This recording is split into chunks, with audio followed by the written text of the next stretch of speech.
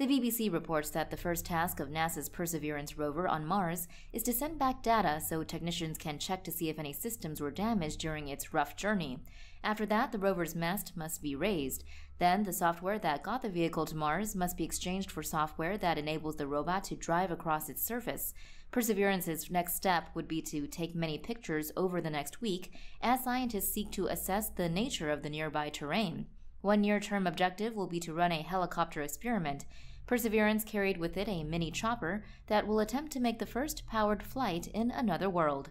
Only after this will the robot get on with the serious business of its mission. It will head to the vast delta feature that scientists want to analyze. Deltas are built by rivers as they push out into a wider body of water and dump their sediment.